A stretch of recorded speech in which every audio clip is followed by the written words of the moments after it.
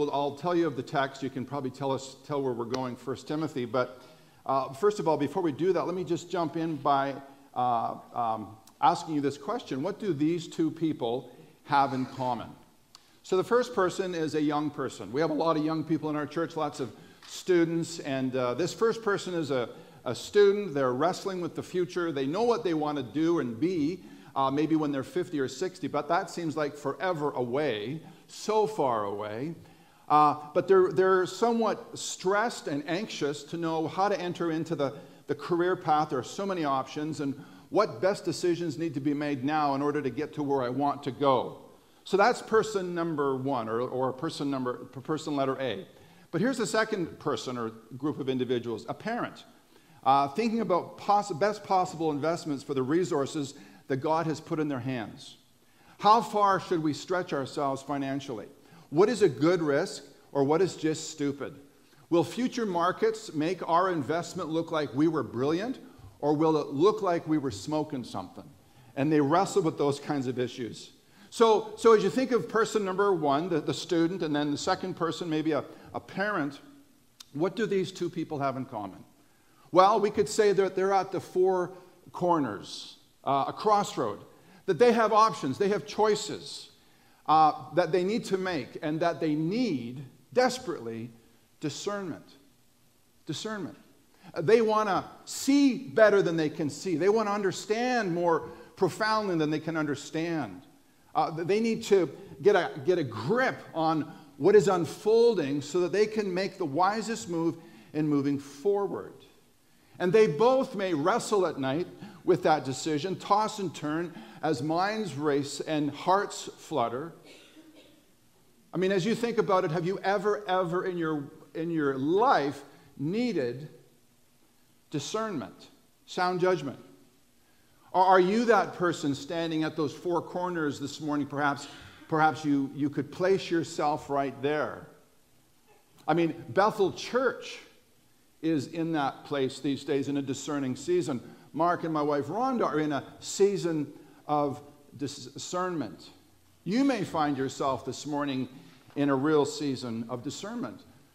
The Apostle Paul, as he was thinking of Christians in Philippi, realized that they needed discernment. In Philippians chapter 1, verse 9 to 11, it says this, "And it is my prayer that your love may abound more and more with knowledge and all discernment, so that the result of discernment, that you might approve what is excellent, and so be pure and blameless for the day of Christ, filled with the fruit of righteousness that comes through Jesus Christ, to the glory and praise of God."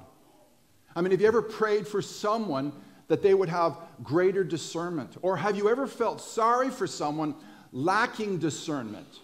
You see their path, you see where they're going, and it's like a cliff, and you think this is not going to work out well for them. It's kind of like what the writer had in mind in Proverbs chapter 7 in a particular situation. He says, "And I have seen among the simple, I have perceived among the youths, a young man lacking sense." And then as we think about this issue of discernment, don't we so admire it when we see it in political leaders or corporate leaders, where there's such a depth of wisdom, and there's such a consideration given to decisions that are made, and there's such maturity. I found a passage, in fact, this is a passage that some of you will have heard. It's referring to David's mighty men that surrounded him, and there it is on the screen, and this is one group that was surrounding him, of Issachar, men who had understanding of the times to know what Israel ought to do, 200 chiefs and all their kingsmen under their command. I love that line where it says they understood the times, they were understanding the times, so to know what Israel ought to do. Discernment. Well, this morning we come to our text, and if you have your Bible, I would strongly encourage you to take your Bible, turn to 1 Timothy chapter 5. And we've been looking at a section in 1 Timothy that Paul is talking about leadership. And we've been talking about this theme of leaders are human too. And therefore, over the last couple of weeks, with the exception of last week when Steve was here, we've been looking at how leaders need encouragement because leaders are human too. And then the next week after that, we looked at, well, they need accountability. Like if there's an accusation against a leader, in this particular case, an elder, there should be 2 or 3 witnesses. You know, they're human. Leaders are human too. And now we come to this next section, this final section on leadership, where Paul is talking about the issue of discernment and leadership and the appointment of leadership. Such an important issue, right? Because biblically, leadership is accountable in the context of a church for its health and for its direction. There is so much more expected of leadership. And so Paul connects these two of discernment and leadership. But this morning, as we think about leadership for a few moments, you actually may not connect discernment with leadership. You might connect discernment with whatever the issues are for you. Because not everyone here this morning is thinking about church leadership as Paul was thinking about, but I can guarantee you, all of us at certain times in our lives will think about the issue of discernment, and there are a plethora of issues that we need discernment on. For example, here's a listing of some. Discernment on, marriage and job and investments and parenting and church and purchases and retirement and moving, and the list is endless, isn't it? I remember back in 2001, my wife and I were wrestling with whether or not to move to Indonesia. And it had just, 9/11 had just happened, and it seemed in that context, in that particular day, like an extremely unwise decision to move to the largest Muslim country in the world. And we were really wrestling with this. We had 3 young children. And we came to the end of that process of discerning, and we ended up moving. And that's, in fact, where we came from. We came from Jakarta, Indonesia, to Bethel Church about 14 years ago. Well, as we come to this text this morning, what does this text tell us about discernment? I think there are some answers in this text from what Paul is writing that will be particularly helpful for all of us. So, if you have your Bibles, let's read the entirety from verse 17 that we've covered right to the end of chapter 6, just to 25, and then we'll jump into our text. So let the elders, so here he's talking about spiritual leaders within the context of a church, who rule well, be considered worthy of double honor, especially those who labor in preaching and teaching. For the scripture says, you shall not muzzle an ox when it treads out the grain, and the laborer deserves his wages. So that was week 1 message on encouragement. And then do not admit a charge, we had tackled this issue, against an elder except on the evidence of 2 or 3 witnesses. As for those who persist in sin, rebuke them in the presence of all, so that the rest may stand in fear. In the presence of God and of Christ Jesus and of the elect angels, I charge you, Timothy, to keep these rules without prejudging, doing nothing from partiality. So this issue of accountability. And now we jump into a section on discernment. Do not be hasty in the laying on of hands, nor take part in the sins of others. Keep yourself pure. And then in parenthesis, no longer drink only water, but use a little wine for the sake of your stomach and your frequent ailments. Verse 24. The sins of some men are conspicuous, they're obvious, going from before them to judgment, but the sins of others appear later. So also good works are conspicuous, and even those that are not cannot remain hidden. So the question this morning, as we look at verse 22 to the end of this chapter, is what does this text tell us about discernment? There are 3 answers I want to give you this morning, and I think they really, really will apply to your situation. They really, really apply to Paul's situation, obviously, as he's writing Timothy.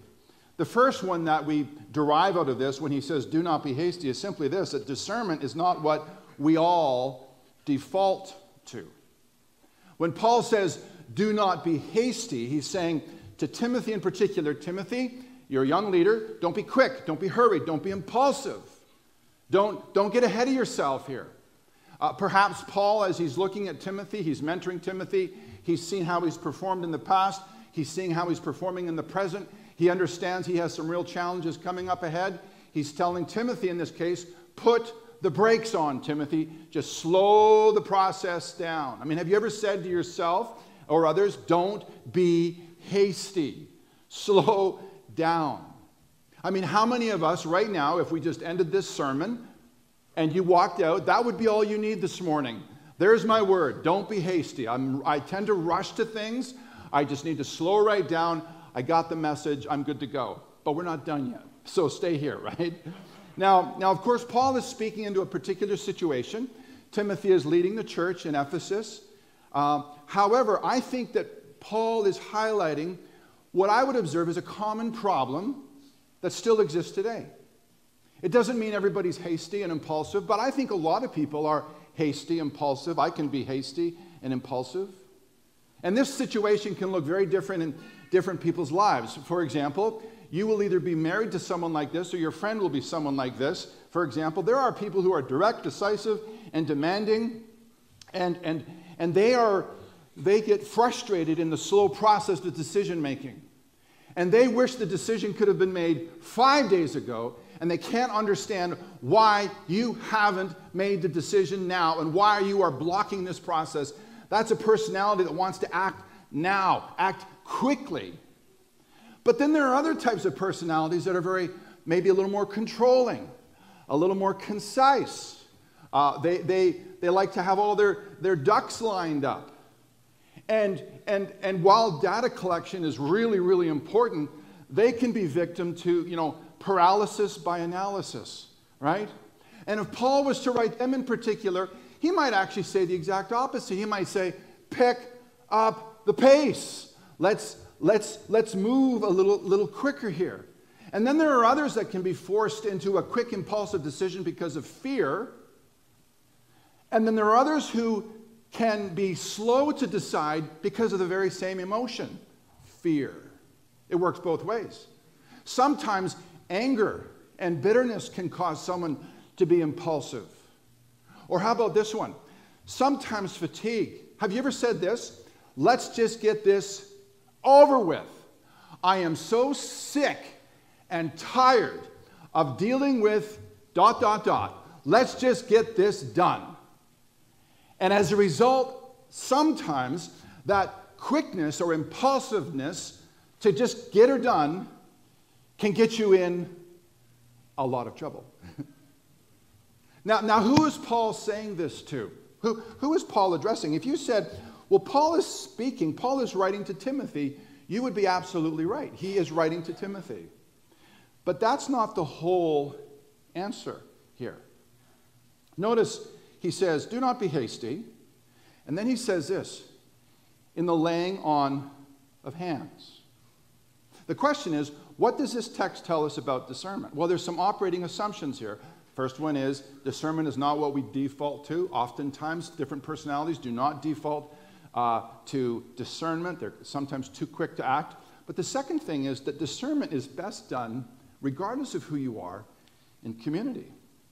You see, verse 22, do not be hasty in the laying on of hands, is not a picture of these four corners. That's not what verse 22 is a picture of necessarily. This is what verse 22 is a picture of, this next picture, the laying on of hands. You see, Paul is referring to a common practice in that day, and we kind of did it through digital with Abby. That's some of the drawback. But in that day, there would be a laying on of hands as a commissioning. So in chapter 4, it's referenced for Timothy. The elders came around Timothy and they laid hands on him as he was commissioned. It wasn't a solo experience. There was a team.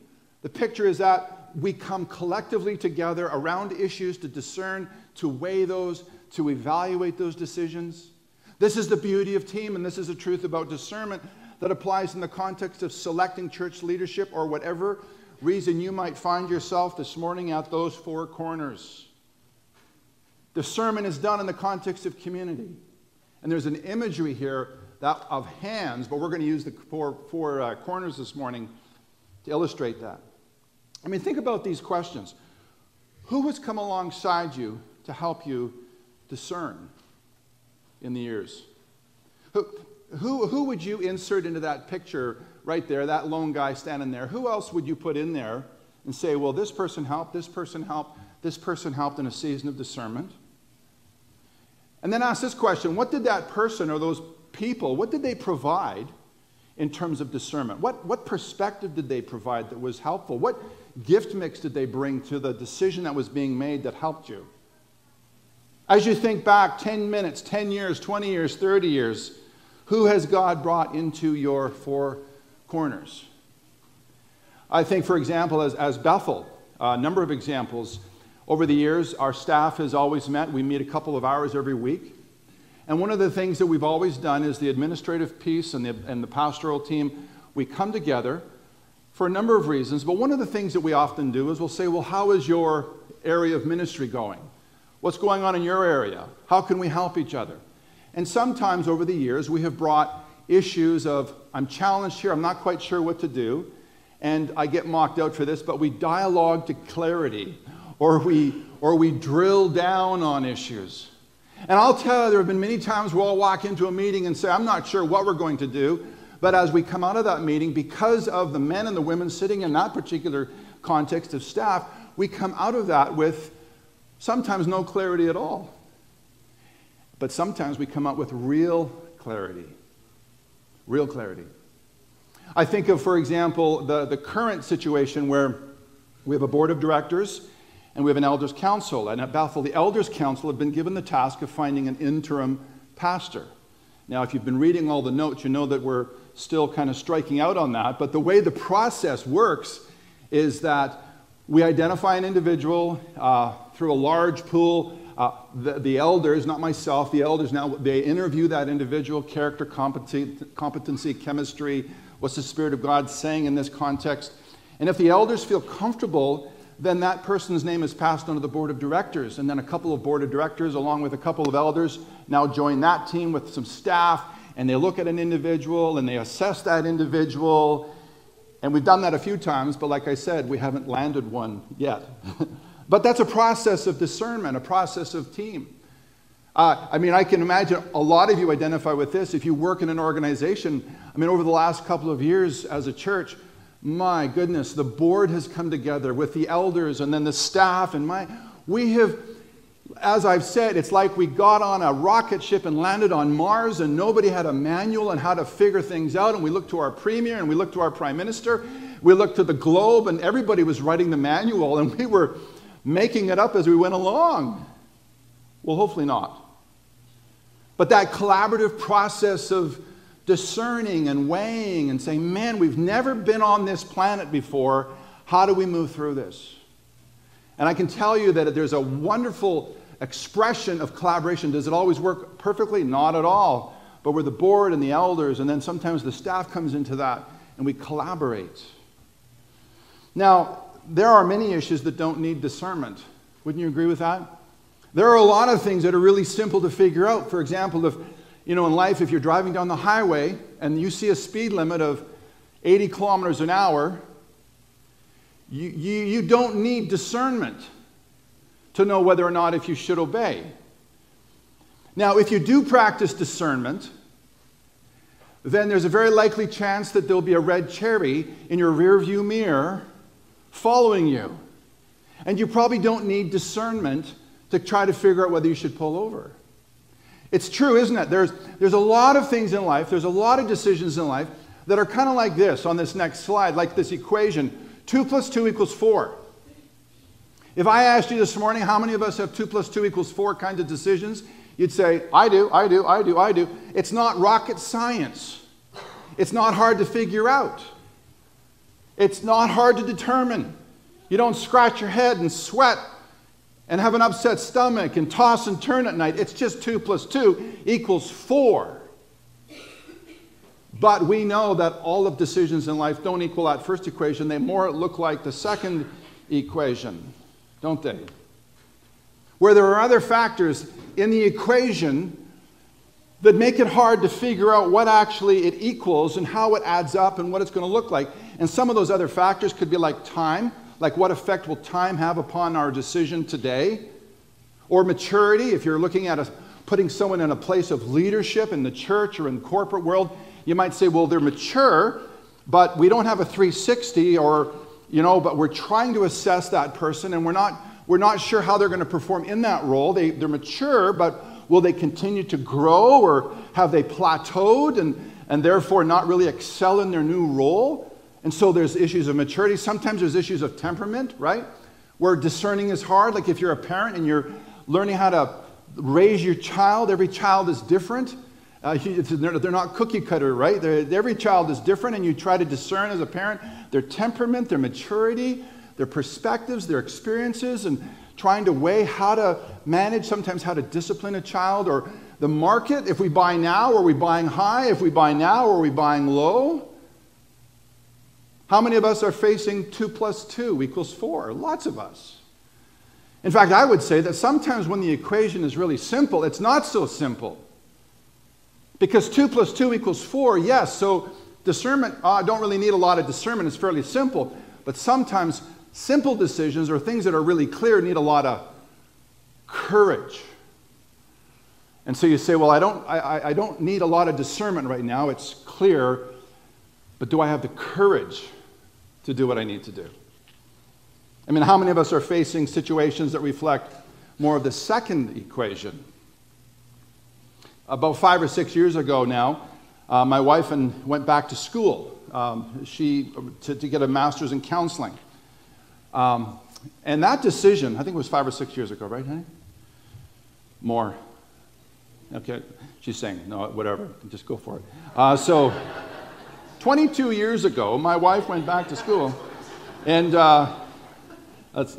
and just don't ask me when my anniversary is. I know exactly when it is. And so as we were working through that, there were some things that were clear about that decision, 2 + 2, it's just simple. But then there were other factors that were, not so sure. And we waited, we prayed about it. It was actually, I think, a long period of time. And then we came to the conclusion that she would go back. And when we got clarity, then we needed courage. Because the clarity didn't mean the path was smooth. The clarity meant, okay, this is the way we're going to walk, and now we're going to need a lot of courage. And now my wife is my retirement package, so thank you very much, honey. I really appreciate that. That's awesome. So some decisions are hard, some decisions are easy, but even on the easy ones, sometimes there's a lot of courage that is needed. And there's a couple of cautions here. One caution is obviously be careful of who you bring around you for insight. You know, it's a team approach. I think of Rehoboam, the son of Solomon. You remember when he took over and Solomon had a heavy yoke on the people, and Rehoboam went to his council, his old guys, and they said, well, you know, your father really oppressed the people with a heavy yoke. You should lighten it. He went to the young guys, and they said, no, you should actually make it even heavier. And he followed bad counsel, and he ended up seeing a red chariot in his rearview mirror. He got pulled over, and he's no longer king. That was trouble. But here's another caution on this. This whole idea of discernment is done in community. And this is one that you might not think about, but it's so true. And I think we all have examples of this. When we open ourselves up to counsel, we make ourselves vulnerable. Do you not agree? Wise counsel is not always easy to hear. Think of Proverbs 27:6. Faithful are the wounds of a friend, but deceitful are the kisses of an enemy. One writer writes this. He paraphrases this verse, first of all, by saying, this is how he paraphrases it more closely to the Hebrew. Trustworthy are the bruises caused by the wounding of one who loves you.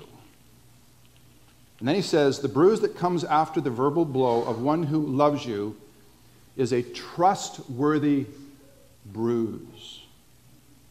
Interesting.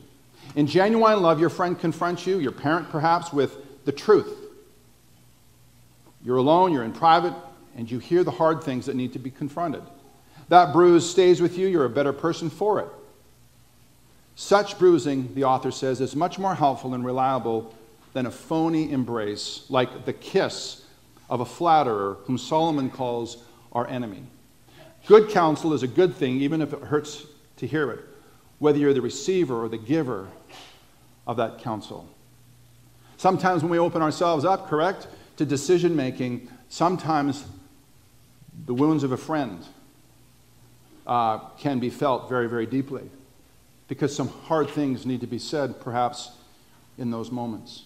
Well, let's notice where Paul continues to go here to our last answer to our question. Notice we carry on here, so do not be hasty in the laying on of hands. And then he goes in a direction, and if you read various commentaries on this verse, this kind of is like someone taking a hard right real fast, and you lose them. And you go, where'd they go? Where'd they go?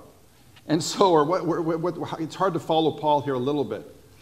And so there's different ways of kind of understanding perhaps what Paul is saying. We're not going to spend time on that, but he says, laying on of hands, nor take part in the sins of others, keep yourself pure. So he's certainly referring back to what he has said often in this letter, Timothy, watch your life. Self-leadership is really important. There's lots of great leaders out there that don't lead themselves well, and then they collapse, and so keep yourself pure. And as you're thinking about other leaders, perhaps this is what he's getting at, nor take part in the sins of others. Like, there are leaders out there that have fallen, so be careful, watch yourself. But then he goes off even a little bit further. This is where he kind of maybe even loses taillights, like, okay, where's he going here? No longer drink only water, but use a little wine for the sake of your stomach and your frequent ailments. So why in the world would Paul raise this? He's talking about don't be hasty in laying on of hands, and he's talking about spiritual health, like keep yourself pure, and now he's talking about physical health, because recommending wine in that day was it was a medical believed cure for a digestive problem. Maybe Timothy, they suggest, might have had an ulcer, or he was stressed out. So Paul is looking at Timothy, and perhaps because of the leadership issues, he's recognizing in Timothy, you got to guard yourself spiritually, but there's this physical element too, that you need to take a little wine for your stomach, deal with your stress, deal with your anxiety. And then he comes back to don't be hasty in laying on of hands, because notice what he says in verse 24. I mean, there's one more thing that Paul wants to say. He says this, the sins of some men are conspicuous, going before them in judgment, but the sins of others appear later. Notice the contrast. Now the positive. So also good works are conspicuous, and even those that are not cannot remain hidden. He's referring to what some authors refer to as the iceberg principle. You don't see the whole iceberg. So what else could Paul have to say about discernment? Here's the third thing, last thing I want to say about discernment, the bottom line of that slide. Discernment helps us see what haste may blind us to. What you may need discernment on may have nothing to do with where Paul is making immediate application, and that is leadership in a church. Yet it's so applicable to whatever you may be trying to discern. Discernment helps us see what haste may blind us to. Paul says what? He says, when you look at a man for leadership, or you look at an individual for leadership in this particular context, that there are some things that are conspicuous, and there are other things that will trail behind. So be cautious. See, in Paul's immediate context of application, if you act with haste, you may not see things as they truly are. You may miscalculate. You may thus appoint wrong leadership.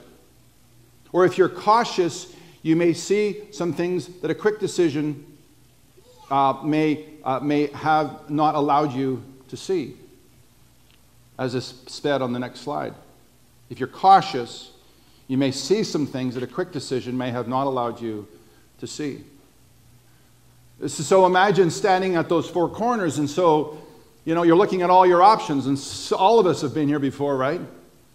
And on Monday, you're looking down, you're looking down this option, and you're weighing it, you're doing all the things that you need to do, and then you sleep on it, and Tuesday comes, and you look down at this option, and then Wednesday comes, you look at that option, and Thursday comes, you look at that option, and you're tossing and you're turning, and you're praying about it, and you're trying to discern it with your friends, and you come to Friday, and what sometimes happens? You see things on Friday you didn't see on Monday, and thank God you didn't make the decision you would have made on Monday, because giving it some time allowed you to see some things, and on Friday you make a completely different decision. Haste can blind us. And so notice in this text, Paul says in verse 22, don't be hasty, Timothy. Verse 24 is almost like, if you didn't get it in verse 22, get it in verse 24. If you somehow flew by that, Timothy, don't be hasty in the laying on of hands, then I want you to slow down at verse 24, and I want you to get this. You will not see everything in the first drive-by. You need to drive by a couple of times. So if you didn't get it in verse 22, get it in 24. Slow down, Timothy. I mean, would you agree that quick decisions blind us to seeing important details? Would you agree that haste robs us of seeing all the information? We label something in a wrong way. We identify something incorrectly. In Paul's context, we allow someone to step into leadership when they're just not ready for that position. We mislabel. We misidentify. Like this interesting story of this lady that walked into a Goodwill store. Some of you read this story. And she saw this Roman bust, I think it was underneath a table. Bob Simpson and Melinda, you guys would love this deal. Those guys are for great deals and flipping. And so this is the ultimate flip. This is the ultimate flip. She buys this Roman bust for $34. It turns out to be a missing Roman bust from the Second World War.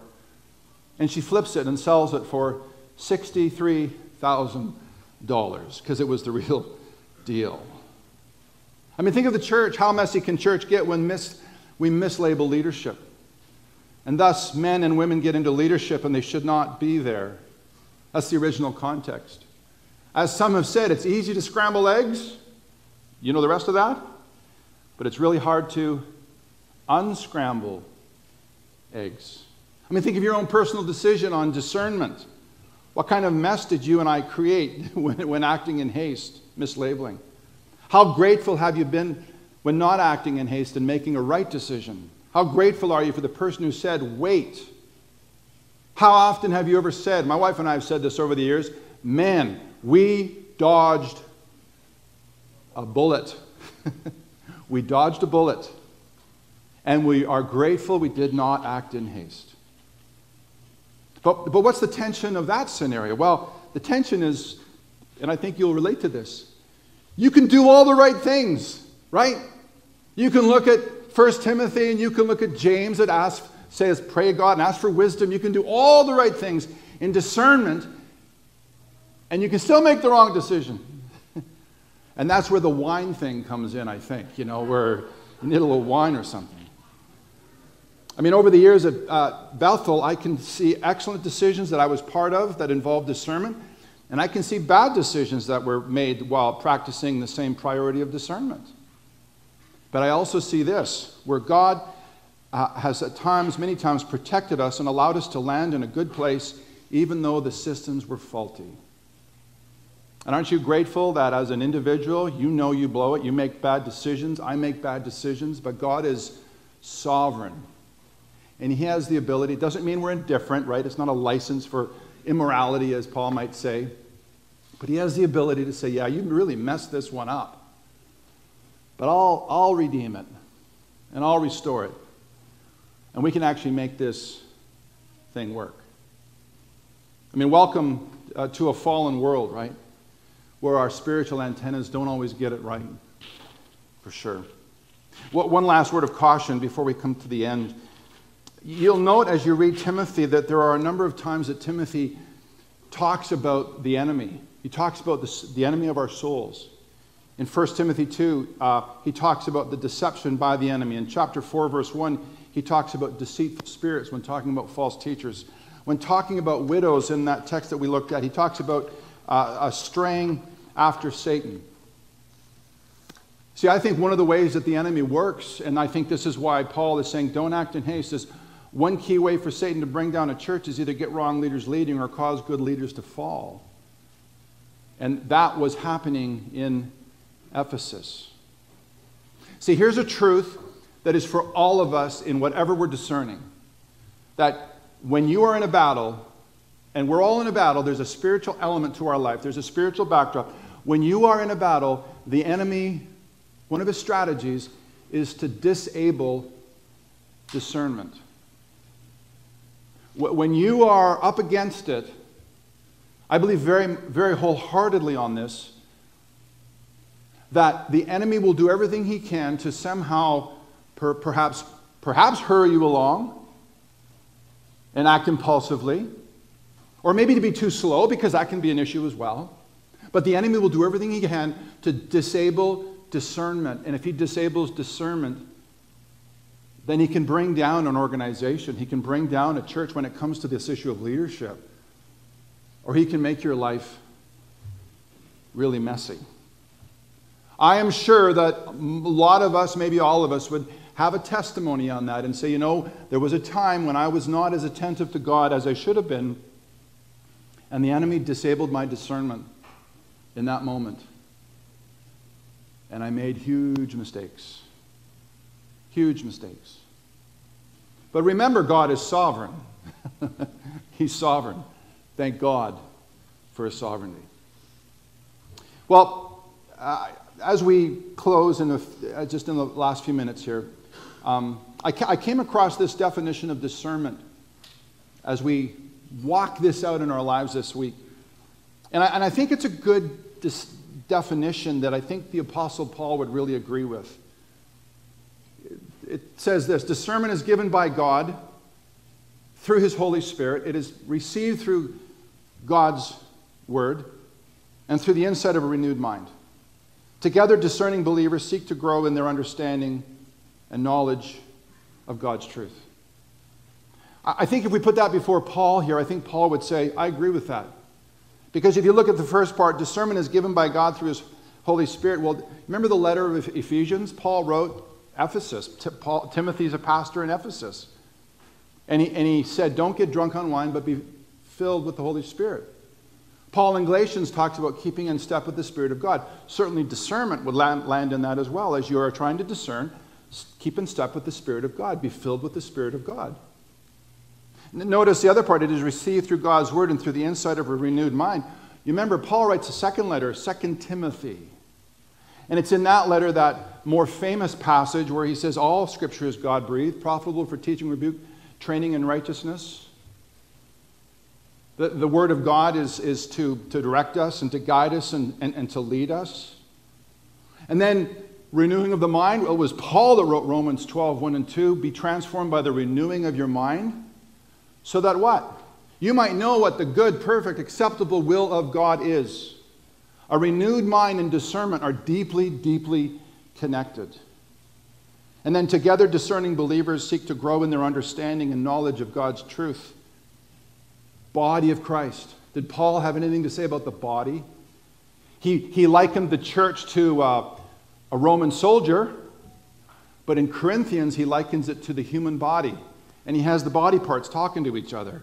It's the origination of Sesame Street. It's an amazing passage, right? Where the ear talks to the eye and the eye talks to the nose. And I can't live without you. It was Paul that wrote that beautiful text on the body of Christ. See, the challenge of the day is to slow down, because if we don't and we act in haste, haste will rob us of discerning. What sometimes we do is we take bits and pieces of biblical discernment but leave out other important parts. For example, a couple examples here. We say, well, discernment is given by God through His Holy Spirit. And, we just want the Spirit to drop mail in the mailbox, but we're not students of the Word. Our minds aren't renewed, and we're not in community. And I've had people come to me, and I'm sure you've had some people come to you, and they say, well, the Spirit of God is leading me. Well, that's great. But are you in the Word of God?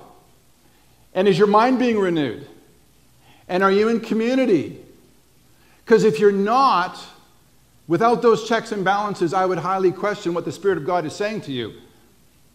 Because discernment is the theater of all of those disciplines that help us. But we have a tendency at times to be, we're just being led by the Spirit. Well, that's necessary, but there's other elements to discernment. Or here's another temptation, it is received through God's Word. But we neglect asking the Spirit. We're not very Spirit-focused or engaging in community, and our mind is not being renewed. And so what we do is we use the Bible as kind of like with our index finger. Ever done this? It flops open and you go, what should I do? Say someone is wrestling with whether I should relapse into alcoholism. And they go, boom, and Jesus said, those who thirst, come to me and drink. And they go, well, there it is. There it is. Do you see how wacky it can be? There's other aspects to discernment. It's so necessary. Or here's one more. We say discernment is given by God through His Holy Spirit, is received through God's Word and through the insight of a renewed mind. That's all true, but we don't need others. We don't need others, and it's kind of like a hockey player fully outfitted, Don't think of Montreal Canadiens because they're all golfing right now. Well, so are the Toronto Maple Leafs. They're golfing as well. But think of maybe an active hockey player, fully outfitted, stick and puck, but they don't belong to a team. You'd say, well, are you a player? How can you be a player if you're not part of a team? And we neglect people around us. The challenge this morning is engagement with discernment. Slow down, perhaps, is the word for you. Slow down.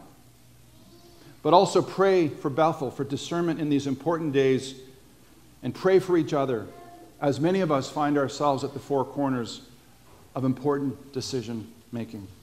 So will you pray with me this morning as we conclude and as we just take a moment to lift up some of our needs to God this morning as we need discernment. Lord, many of us find ourselves at the four corners, decisions to be made that will deeply affect others and ourselves. As our heads are bowed and our eyes are closed this morning, as we just kind of focus, we are asking for wisdom by your Spirit through your word. Surrounded by wise counsel, as our minds are renewed and transformed, as we submit to your leading, we are asking for wisdom. Let's just pause here in this time of prayer, in this time of silence, and whether you're online or whether you're in our building, and just take a moment to present a decision that you were perhaps in the process of making. You're saying, Lord, here's my four corners. Here's the thing that I'm wrestling with. Here's the thing that I'm trying to discern. Here's the thing that I'm staying up at night. This wakes me up. Here's the issue.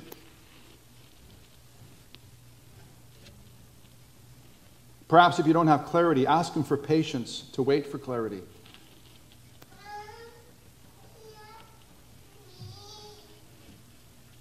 Perhaps your prayer is for courage to act on what you know.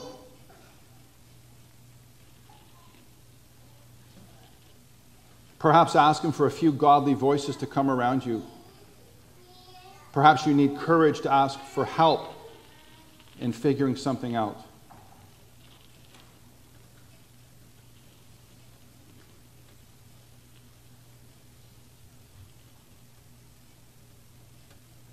Or perhaps as you pause, thank Him for discernment that's been given on all kinds of issues.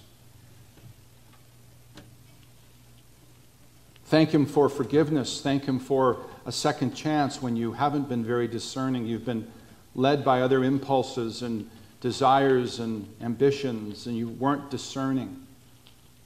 Thank Him for forgiveness. Thank Him for His sovereignty, that He can restore and make you better than ever, stronger than ever, brighter than ever. Lord, help us to yield to you, surrender to you in this process, to walk in obedience and courage. Give us your power and resulting freedom to move into your purposes. Lord, we want to be a vessel shaped by you at the four corners, like new wine. Do a deep, fresh, new work in our hearts in seasons of discernment and then acting. Might our discernment result in good works that Paul talks about that are conspicuous to all, that bless many, strengthen hearts, and advance your kingdom. Help us to find your peace in the process and rest in the labor of discernment. We pray this in Jesus' name. Amen.